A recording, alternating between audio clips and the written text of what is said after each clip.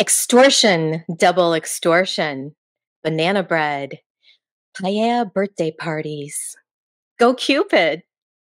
These are just a few things that we learned in Charlie Adelson's trial last fall.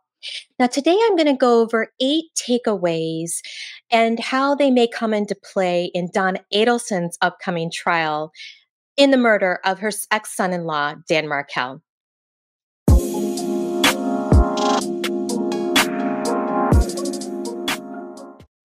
Welcome back to La Belle Vie. Today's video is a recap of 8 interesting things we learned from Charlie's trial.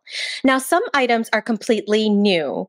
Extortion, double extortion, but others were not necessarily new, but we learned more details. And as I mentioned in my content leading up to Charlie's trial, I expected we would see more information because this was the first time that we had an Adelson on trial. And so therefore, the focus on Charlie's trial was information that relates to the Adelsons' alleged involvement in the murder for hire of FSU law professor Dan Markel. Okay, the first takeaway, Charlie is innocent, AKA the extortion, double extortion defense theory. And how could we forget Daniel Rashbaum's puzzle pieces? And how this theory shows that the puzzle piece that they're trying to prove, the state's trying to prove that Charlie's that puzzle piece, but extortion, double extortion shows that Charlie is innocent. So to recap, the defense's theory was that 2 crimes occurred on July 18th. First, of course, was the brutal murder of Dan Markel. The second crime, however, remember, Rashbaum teased us. He said the state, the jury, and all of us, we would soon find out what that was. But he likes those cliffhangers. So what we found out was that the second crime that occurred on July 18th was the extortion number 1. And that was the night that Charlie was extorted by the killers of Dan Markel. Now, Charlie learns of this extortion from his then girlfriend, Katie. She comes over to his house that evening and tells him that something terrible has happened and that a friend of hers killed Professor Markel. Now, according to Charlie, Katie said she had nothing to do with it, but she was talking too much about Adelson business, and her friends learned of that $1 million offer to Dan, so they must have got it in their minds to do this on their own. Now, when Katie was blabbing to her friends, she must have specified that Charlie's portion of that $1 million bribe was 1/3 of $1 million, because that was the amount he was extorted. But why didn't the extorters just go after the full $1 million if they knew that Adelsons had the money and were willing to pay Dan for it? Anyway, Charlie learns if he doesn't pay the 1/3 of $1 million in the next 48 hours, he's going to be next. So Charlie went to his safe and he counted his money and he had $138,000 in cash. Now, Katie went outside and talked with the extorters, who agreed that Charlie could pay $3,000 a month since he didn't have that full $333,000. But that $3,000 amount doesn't go towards the principal. He's still going to have to pay off the balance, but it's just going to basically allow him to be on a payment plan to give him some time. We also learned that the subsequent checks from the Adelson Institute were meant to account for $1,000 of that $3,000 monthly payment to the extorters. But the $1,000 was still going to the extorters. It's just that Charlie was going to give it to Katie on a payroll check so she could get some health insurance for her kids. Now, Katie would simply cash the Adelson Institute checks and still give that $3,000 amount to the extorter, the $1,000 from the checks and the $2,000 from the cash that Charlie was paying each month. And so, of course, this also gives an explanation of why Donna had to be told about the extortion just 2 months after Dan's murder, because that's why Donna, who's the Adelson Institute's office manager, was writing those checks. Now, to provide an explanation of the bump and the corresponding wiretaps in April and May of 2016, the defense called this the second extortion. And so all of that talking on the wiretaps, which is not code, it's just careful talking, that's them talking about the second extortion. Now they're happy if it's the police, because then none of them is going to get killed. But if it's a bad guy, they are in danger. Now, obviously, the jury presumably didn't buy this double extortion theory. And as far as Donna's upcoming trial, of course, we don't know yet what the defense's theory is going to be. But just going off the interview that Daniel Rashbaum had recently with STS, it appears that at least right now, they're going to stick to this double extortion theory, but they're going to modify it for Donna's case. So the argument's probably going to be something along the lines of, you don't have to necessarily believe that Charlie's story that he was actually extorted the night of Dan's murder is true. You just have to believe that Donna believed it was true and she wanted to protect her son. And so that's why, she was involved with the bump conversations. And that also explains why she's the one writing those Adelson Institute checks. It's a mother's love to protect her son. Okay, so the second new thing we learned at Charlie's trial was Donna's banana bread. Now, this came from Wendy's testimony on direct examination, and it came up in the context of Dan Markel's March 26, 2014 counter motion to enforce the marital settlement agreement on parenting issues. And as part of that grandma motion, Dan was alleging that Donna was disparaging him in the presence of the children, including allegations that the children told Dan that Donna says he's stupid, he's trying to take away her sunshines away, and that Donna hates him. And this, of course, was all leading to potential parental alienation, according to Dan's motion. Now, Wendy testified that Donna never saw the grandma motion. And a few days later, Dan asked her parents to babysit the kids, and Donna even baked him banana bread and gave him a hug. Did your mother, Donna Adelson, review the filing in which Dan Markel is accusing you of this theft and all this stuff? I don't remember if she did.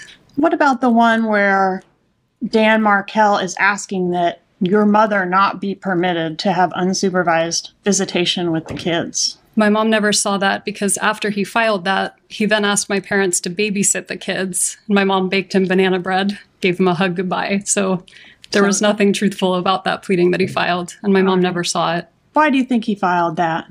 He was really angry at me for leaving him. Okay, so he didn't really want to limit your mom's visitation with the kids. No. And that's evidence. Babysit after he filed that. Evidenced by the banana bread.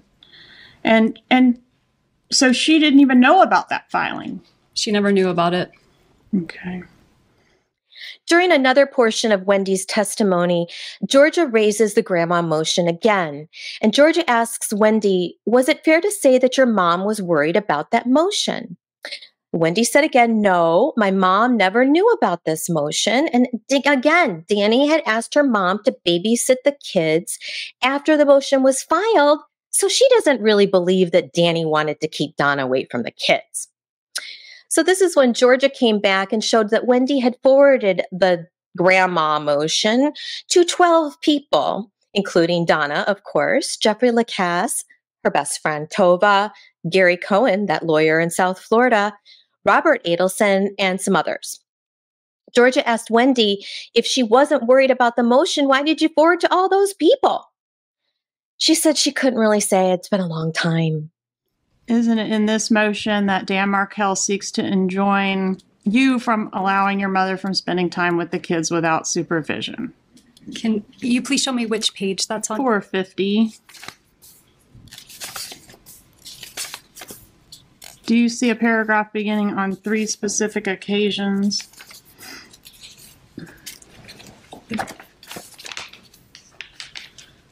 Yes, I do. Could you read that, please?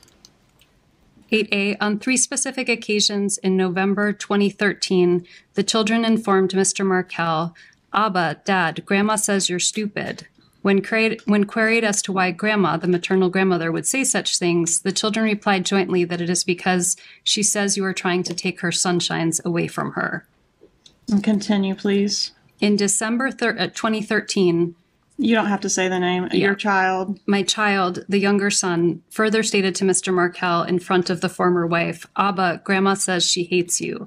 The children were visiting with their grandparents at that time. Mr. Markel is concerned that continued exposure to such negativity forms a foundation for parental alienation. Is that what he was alleging about your mom? That is what he is alleging in this document, yes. And this was filed in court. He filed this in court. On what date? It will be at the front of the document, right? Yes, ma'am. Page 441.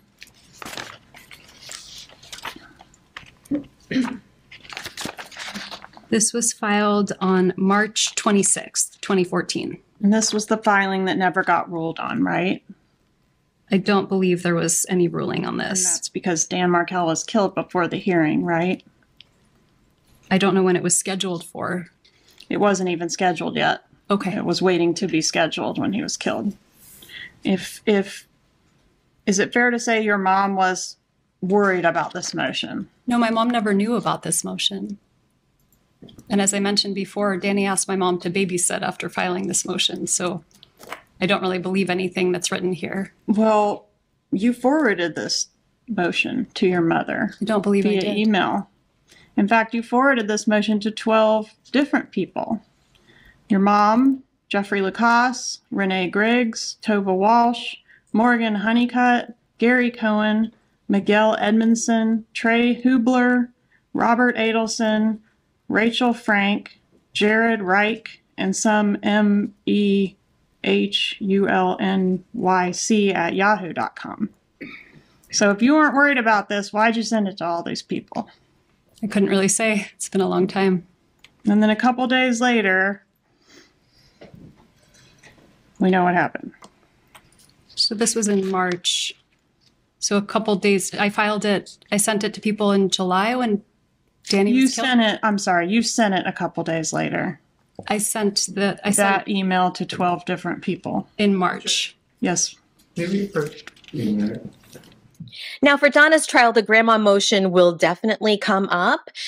Whether we hear again about this banana bread, I don't know. I personally think it's somewhat ludicrous, and I'm not sure that the defense is going to want to serve that up again for the prosecution to use.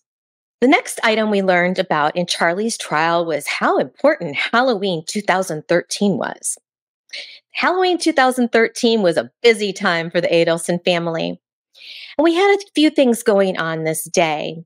Now, Donna and Harvey were apparently out of the country. I believe they were in Israel, which we see from the text between Charlie and Donna. Now, the texts actually begin on October 30 and continue on through October 31st. And I'll show these now. And these are the texts about convincing Wendy to pull out of buying a house in Tallahassee. Now, Wendy did wind up backing out of buying the house on this day, and this was the same day that her attorney filed the motion to enforce the marital settlement agreement and for contempt. Now, what's interesting is that during Wendy's direct examination, Georgia asked Wendy about some emails on the topic of pulling out of the house, implying that Wendy was upset, that she couldn't answer the phone, she's crying too much about the house. Now, we didn't get to actually see the emails themselves. They were just used for identification purposes, unfortunately. And Wendy, to all that, said she didn't remember that. This was filed on October 31st, 2013. All right, so Halloween of 13, and that's the same day that you backed out of the contract to purchase the house in Tallahassee, right? I don't remember that? what day that was. Okay. Do you remember that it was your brother, Charlie, that specifically convinced you to back out of that particular house deal? I don't actually. I don't remember that. These text messages refresh your recollection. Okay. And you may have to look around for context, but I'm specifically looking at this one. Okay.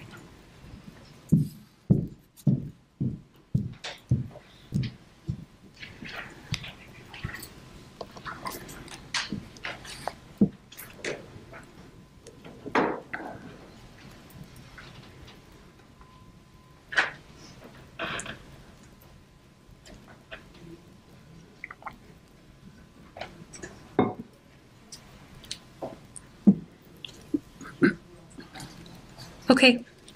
Does that refresh your recollection? Honestly, I mean, I can read what's here, but I still don't remember. Don't really remember.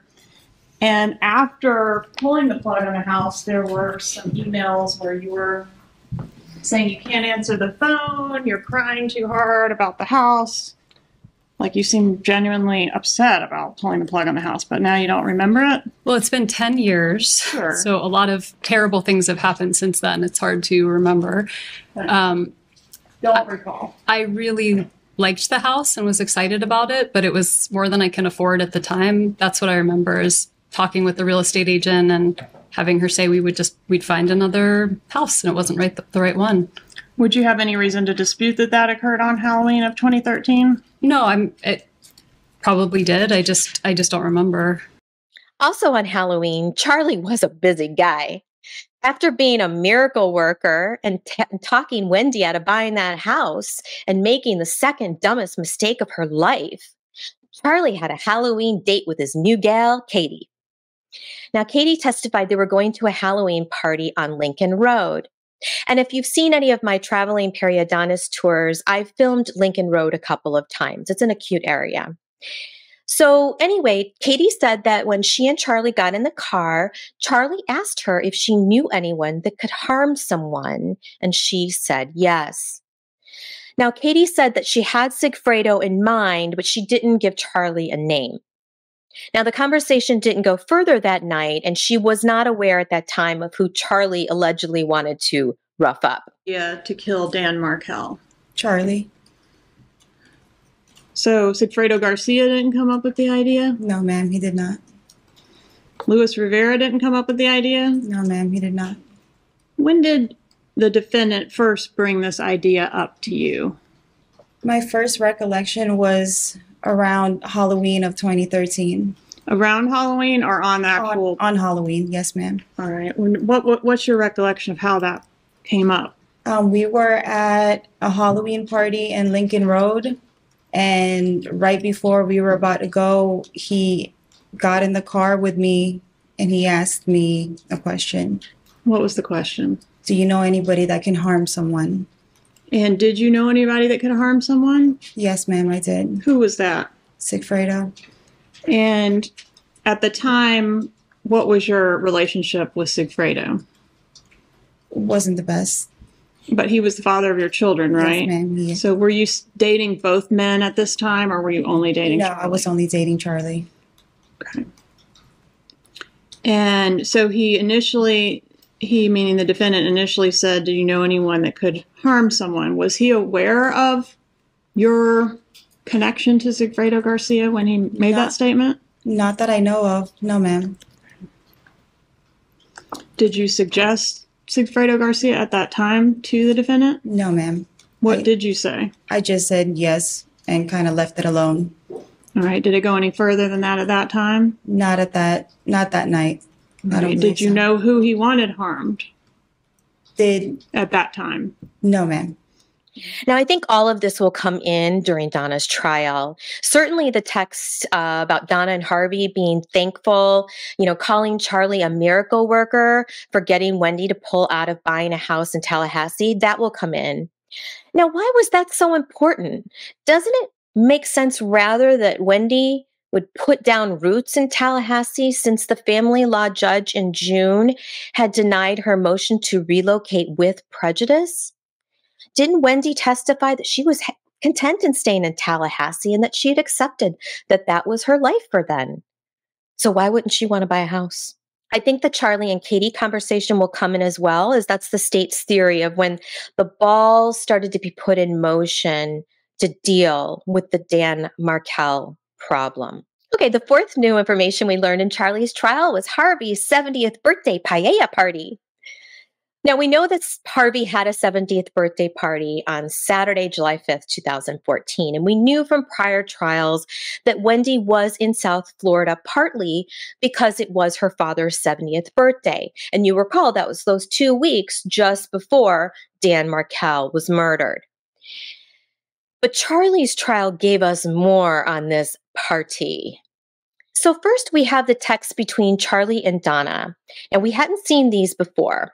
Now, the first one I'm showing is on March 4th, 2014, and that's when Donna mentions Harvey's birthday gift. This is where Donna tells Charlie that they're going to stop in Gainesville for a bathroom break. And by the way, I assume that this is either them coming or going from Tallahassee.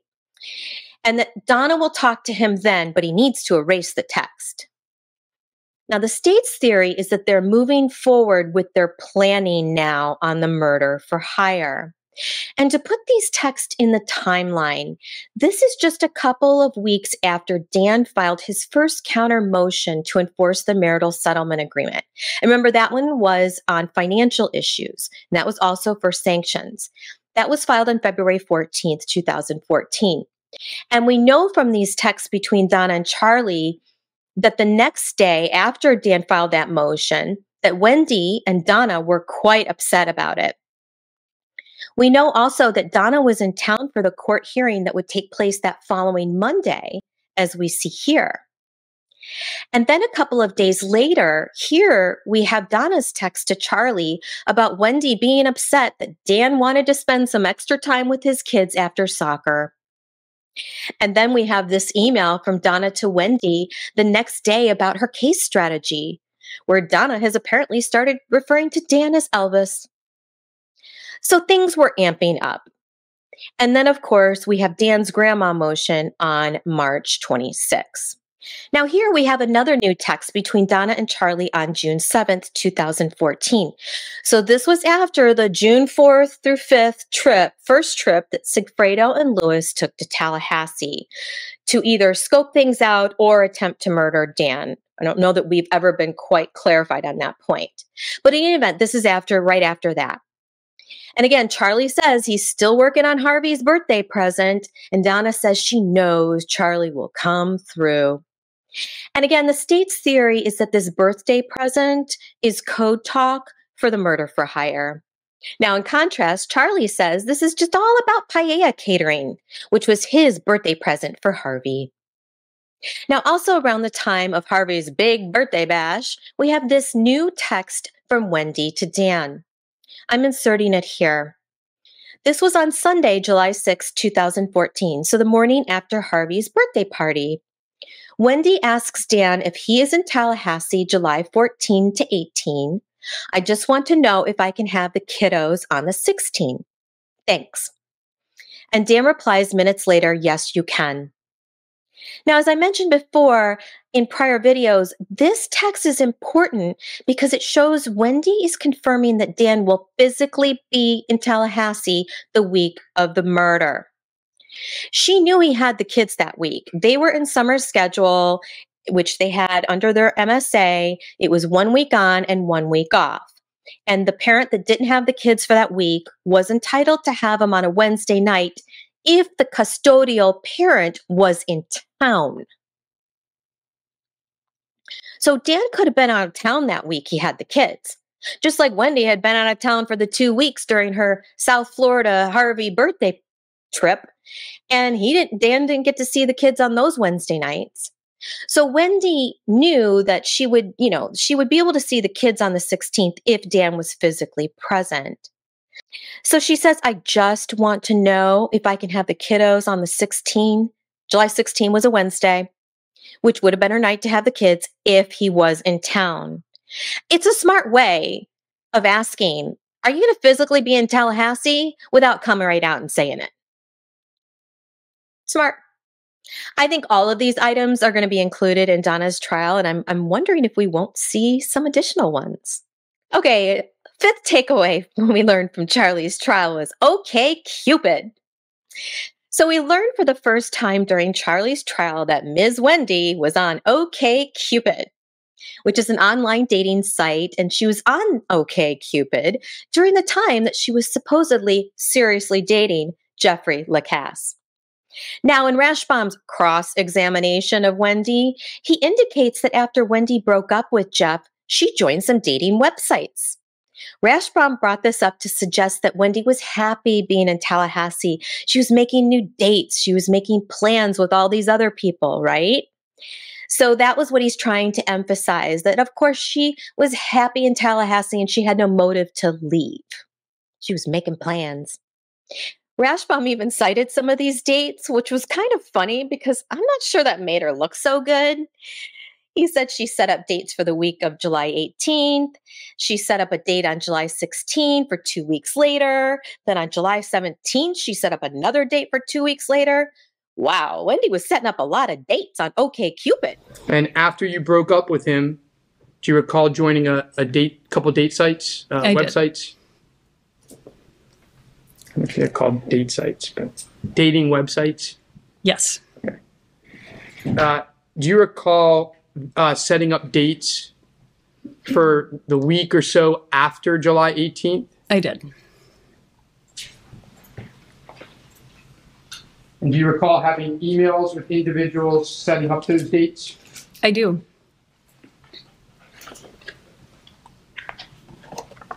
Do you recall setting up those dates on July 16th, 2014 for 2 weeks later? That sounds right.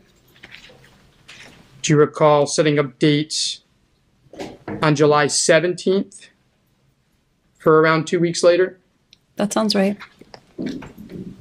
Wendy really wanted to make sure that she had lots of documentation for plans in Tallahassee after July 18th, the day of Dan's murder. Now, in Georgia's redirect, she asked Wendy this.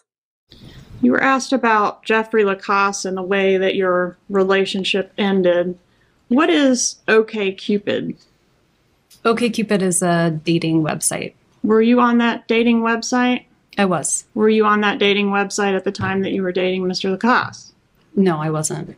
And were you speaking? So I guess if you weren't on it, you weren't speaking to multiple men from the website during the time you were dating Mr. Lacasse. And I'll remind you that you provided your phone in this case, and it was cell-brighted, downloaded. Objection. Argument. Right. Disregard the last comment from the prosecutor. Go ahead. Didn't you just say that you weren't on OkCupid at the time that you were dating Jeffrey Lacasse? I don't know when we say I officially stopped dating Jeff Lacasse, but there's a chance that, I don't remember in 2014 whether I had gotten the app and started talking to people before we officially broke up. Okay, so my point is there's a chance that he was right. You were being unfaithful, or at least talking to other people. He had a reason to be jealous. I think he had some serious jealousy issues that may or may not have been founded. Yeah, I think we got from your testimony that you believe he had serious jealousy issues. My question to you is, did he have a reason to be? No. So he was wrong. He was wrong in June when he accused me of being with multiple people that I wasn't with. Yes. Okay. Now, all isn't terribly important for Donna's case specifically, but it is helpful to show Wendy's credibility or not when she's on the stand. And it's also to juxtapose the testimony of Jeffrey Lacasse, who is an important witness for the state. I anticipate that the state will call Wendy for Donna's trial, so we may say, OkCupid, come up again. Okay, number 6, the Geek Squad and the broken TV.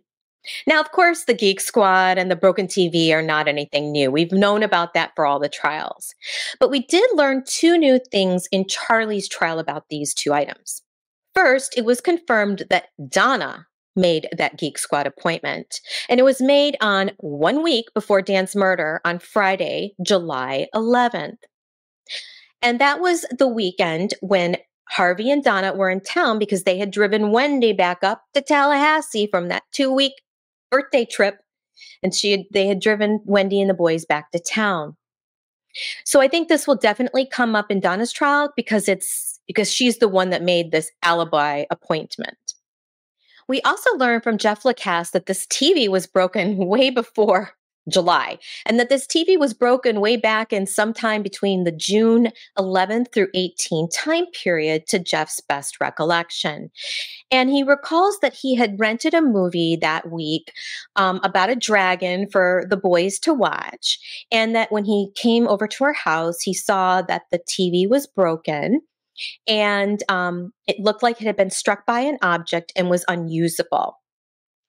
He said it looked like a fist hit it and it had like a shattered mark on it. Now, he also testified that there was a TV in the back bedroom, but for Wendy, for whatever reason, didn't want to watch the movie on that TV. So they wound up having to watch this movie on the broken TV. And Jeff said the kids were upset. He didn't understand why we're making these children watch this movie on a broken TV. And he's like, it's not covered by warranty. And it wasn't even like it was a fancy TV. He even described it like something you'd find in a dorm room. So let's go forward a little bit to this TV situation. Do you know anything about Wendy's TV being broken? I do. And when was the TV broken, if you know? Between June 11th and 18th, I think it's closer to the 11th, but 100% in that week. And how do you know it was in that week? Because we rented a movie, How to Train a Dragon 2, to give the kids a special movie night. And I have text messages where I'm discussing having seen the movie by the 18th with friends. So you were able to refresh your memory? Yeah, I was able to refresh those. Yeah. Okay. All right. So do you get the movie or?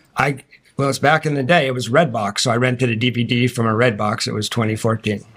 All right, and go over there with the movie, and what happens when you arrive? I walk in the door, and Miss Adelson asked me to look at her television because there's something wrong with the television. And what was wrong with the television? Well, I turned it on, and I was immediately confused because it really shouldn't have been a question. As soon as you turn the TV on, it's been struck by an object and is damaged and basically unusable. Can you explain what the damage looked like? Yeah, it looked like somebody stood in front of it, took their fist, and hit it like that was my first impression. So kind of like a shatter mark with spiders? Yeah, there's like an impact crater, and then there's, from that, and it's all pixelated and distorted, which makes it very difficult, or really no one would watch this TV unless you had to. And I had second thoughts about that. I looked around the room. Maybe the kids broke it. So I looked all around the room, and it didn't seem plausible that the children broke it. They're very small. This object had to be kind of heavy. I'd thrown a ball around with them. I just couldn't see how the kids could have done it. But you didn't see how it got busted. I didn't see it. I didn't know for sure. And I didn't know we'd be discussing this in a murder trial. So I didn't investigate further or think about it very much, to be honest with you. I just thought, okay. Were there other TVs in the house? There was a TV in the back bedroom, a similar make and model that we had watched television with the kids before on that TV before. So, yes. Is that where you watched the movie that night? No, I went to go hook up the DVD player in the back room. Miss Adelson insisted that it would not work and actually stopped me from even trying. So thought that was very odd, but I didn't want to argue. And it's her house, her TV, her kids. So I said, okay. So did you watch the movie on the broken TV? Yeah, we gave the kids movie night where we watched a movie on a broken television that was distorted enough that you could follow what was happening, but the kids are whining and crying the whole time. And I wasn't whining or crying exactly, but I was tempted to because it was pretty frustrating. And I just didn't understand, what was going on. And of course, I had related that this TV is broken, it's unwatchable, it's not covered by warranty, you're going to have to get a new TV. And I offered to go do that for her anytime she wanted. She's a busy single mom. I'll run by Best Buy, get you a new TV. It was not like a 80-inch TV or something that was really that luxurious. It was a TV like you'd see in a dorm room. So we could have replaced it right away. All right. Did you end up getting a new TV? No, she turned me down several times on that offer. And again, it's her house. I tried to respect her boundaries. And I said, oh, okay. But it was inconvenient because after dinner, it's nice to be able to put the kids in front of that TV while you clean up the dishes and stuff. And it just sat there being an inconvenience for a while. So I wonder if we'll hear more about this in Donna's trial. What was the hesitation of using the TV in the back room? Had it been packed up? Who knows? Okay, the seventh new item we learned from Charlie's trial was a new witness, and that was Stephen Webster, who was Dan's lawyer at the time of his murder. Now, I thought Stephen's testimony was really critical on motive. First, it was nice to hear from a witness that knew Dan and could tell his side of the story, particularly on the post-divorce litigation. I think he comes across as extremely credible.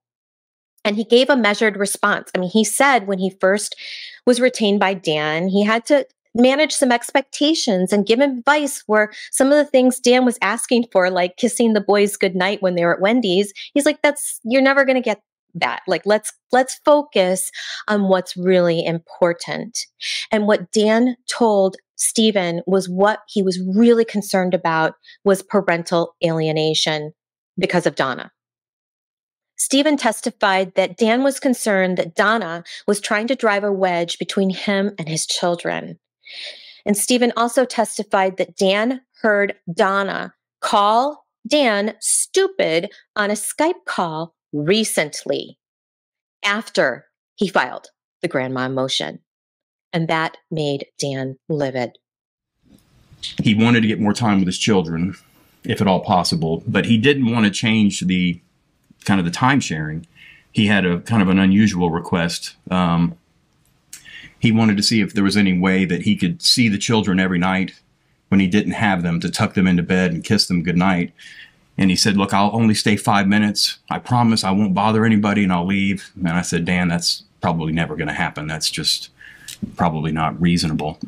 And then he was really concerned about parental alienation, which at the time I wasn't, really familiar with it. I didn't do family law, but I was familiar with it from the perspective of I learned about it in law school and stuff like that. But he was really concerned that the grandmother, Donna Adelson, was really trying to drive a wedge between him and the children. And he actually told me that he heard her refer to him as stupid on a Skype call. He couldn't see her in the Skype screen, but he heard her say something to the effect of "stupid's on the phone," and he was livid about it, and he was ready to basically kind of go to war over that. That sort of reference the filing that we're familiar with, where grandma says you're stupid, and he was seeking to have grandma enjoin from having unsupervised contact with the kids. Yeah, and I didn't have the opportunity to actually talk to him about that yet because he was killed, but it was my understanding that after that filing, he heard her. Actually, he heard her, because that's what he told me. He said, I heard her call me stupid, but she wasn't in the screen, but he knew her voice. And so he was very upset about that. And Stephen's testimony was also important to demonstrate that not all things were copacetic between Dan and Wendy and Dan and the Adelsons at the time of his murder. We've heard some testimony that everything was going well between Dan Markel and Wendy in the few weeks leading up to his death. Do you have any knowledge of that fact? It's untrue. There's a reason he hired me. He didn't retain me because he needed a friend. Tor basically told me on the phone call, he said, look, there's going to be a trial and it's going to be acrimonious, and he needs a lawyer that can go into the courtroom and be prepared to fight. He said, that's why I think you could handle this case. And we were heading towards a trial. And he certainly, he sent me an email the day before talking about how he was irate because Wendy, unbeknownst to him, had actually enrolled or applied to have been enrolled at the School of Arts and Sciences. And she didn't even talk to Dan about it. So he found out the day before when he got called from the school saying that Ben had been accepted. And so he emailed me and said, I'm irate about this. He said, I don't think it's appropriate. Okay. So, no. So there were a bunch of issues still going on. Yes. It was hot at the time. Yes. All right. And the banana bread didn't make things better. Stephen's testimony also counters the defense's theory that all these motions were no big deal. No one took them seriously. He said he wouldn't have gotten involved if these were a losing situation. And he said seeking contempt is a big deal. And he felt that she could have potentially been held in contempt because she didn't disclose things on her family law financial affidavit. And there was some suggestion that Dan Markel was expected to lose all the filings that were currently pending at the time of his death, and Wendy was expected to prevail on everything. Do you agree with that assessment? You mean like with the contempt and all of that? Yeah. No, I would not have got involved if I thought he was going to lose on the contempt. my reputation travels with my clients too if they're doing things like that, right? I mean, if you're representing a client who is disrespecting the court, you know, it's hard not to feel like that's bleeding off on you and you're disrespecting the court. And in Tallahassee, Florida, if you practice in this circuit, you know, if I disrespect Judge Everett today, you know, every judge in this circuit that matters to me is going to know about it before lunch tomorrow. And it's just no. So no, I would not have accepted. That's why I didn't think I was going to take the case when I read all that. Seeking contempt is kind of a big deal amongst lawyers, right? Yes. I mean, you know, contempt is, you know, it's an ugly, it's, you know, it's a very ugly kind of prospect. And as a lawyer, that was one of my main concerns is, you know, she was a lawyer and I did feel like she should be held in contempt. She didn't disclose things on her financial affidavit. Dan convinced me of that. But that was to be determined, right? But by a court. Yes. But in my mind, yes, that was the only reason I took it. Okay. And, you know, at the end of the day, you can lose your law license for that.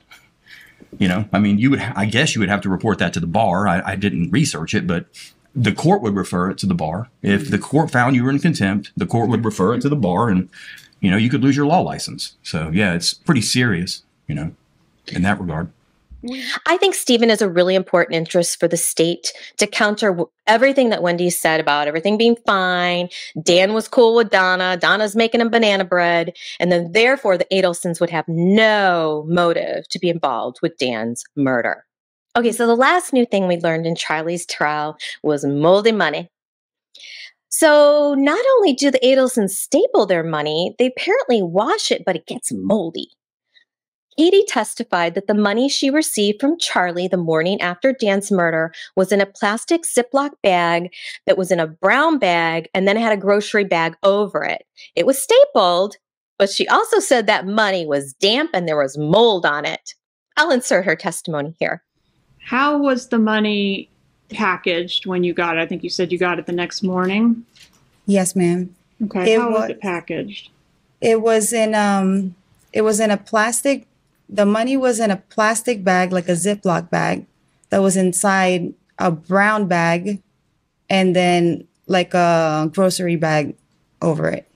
And was the money stapled? Yes, ma'am, it was. Can you explain how it was stapled? Like what size bills and what increments were stapled together? I believe it was stapled in, I never counted it, but it was like in a stack and it was stapled in the corner. Right. Were they $100 bills or something else? They were $100 bills and there was some 20s and 50s. Okay. And was the money damp? Yes, ma'am, it was. Explain what you mean to the jury. A couple days after that, I went and I opened the bag and I called Sigfredo and I told him, I was like, there's mold on this money. And he's like, well, blow dry it. And I was like, but why would there be mold on the money? And he's just, I don't know, just blow dry it. Look, Katie is a frustrating witness. Many of us believe she's holding out, and I don't know what's up with that. But I thought that this testimony came across very credible. I mean, you can imagine Katie calling Sigfredo and saying, what's up with this money? It's damp and it's got mold on it. And you can totally see Sigfredo being pragmatic and saying, just blow dry it. Katie also testifies that she thinks his parents, and particularly his mother, may have washed the money. Now, because he said he didn't have any money in his house, he always told her that. Katie testified that Charlie told her that his parents had stopped by before she got there that evening. And then, of course, he had money when she arrived, so she deduced that the parents dropped it off. And then he put the money in her trunk the next morning, and it was already packaged and sorted. So this suggests that Donna and Harvey dropped off the money, which is new information. I believe his parents or his mom might have washed the money. You mean like physically washed the money? Yes, ma'am. And why do you think his mom did it? Because he was always adamant about telling me he didn't have any money in his house. And he told me that his parents had just stopped by right before I got there. So all of a sudden he had money to put in the trunk of my car the following morning. Money, I'm sorry, I interrupted you. I'm sorry. Was the money already sorted out and packaged when you first saw it, or was he doing that? No, it was already stacked and sorted out. And did he have to, so he didn't have to go anywhere to get the money. He already had it when you arrived. Yes, ma'am. And related to that, we also have Sergeant Corbett's testimony about Donna and Harvey being near Charlie's house the evening of July 18th. Now, who arrived at Charlie Adelson's residence during the time when Magbanua was still consistent with Rivera's residence? Donna and Harvey Adelson. Okay. Objection. What is the objection? Foundation. Approach. I could rephrase my question, Judge, too. Would that be all right? Okay. Go ahead and do that. Was there some evidence in the iCloud involving messages between Donna Adelson and Charlie Adelson where she says she is at his house on the evening of July 18th during a time when Catherine Magbanua is still more consistent with Rivera's house? Yes, Okay. Can you show us that message? I can.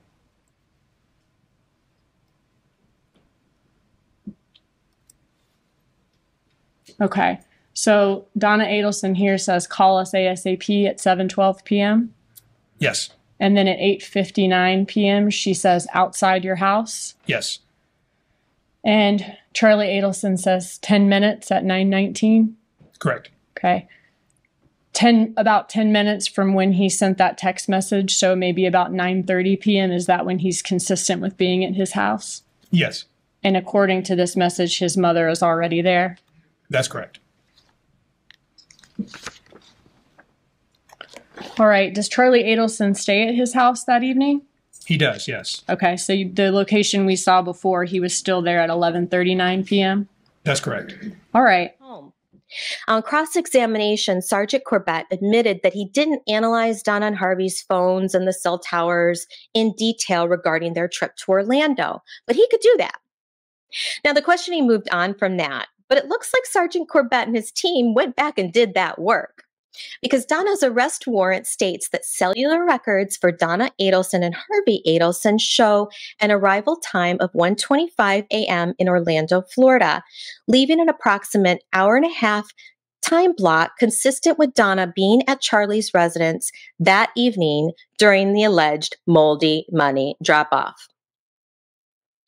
So we'll definitely see more analysis from Sergeant Corbett's team in Donna's trial, both from, I think, information they've had all along. It's just that they keep bringing it out as each new person comes to trial and where information is relevant to that defendant. So I think we're going to see stuff that we haven't seen before from the initial investigation. I also suspect we're going to get information from the devices that they have seized in connection with Donna's arrest. We've got Donna's cell phone. We've got Harvey's cell phone. We've got another cell phone from Harvey's and Donna's residence. We've got an iPad, and we've got 2 MacBook Pros. I'm sure that Sergeant Corbett and his team are working very diligently analyzing those devices. So there you go. Those are just 8 items that were new to me in Charlie's trial. Let me know in the comments below if there's any other items that came out in Charlie's trial that you took note of. I think, as I mentioned, I think we'll probably see most, if not all of these, come up in Donna's upcoming trial, as well as, of course, new information that we haven't seen before. But thank you so much again for joining. If you haven't already, if you would consider subscribing, I'm really trying to grow the channel, and consider liking. That does help the algorithm. In the meantime, I hope to see you in my next one. Bye. Thanks again for joining, everyone. I hope you're having a beautiful weekend. Hope to see you soon.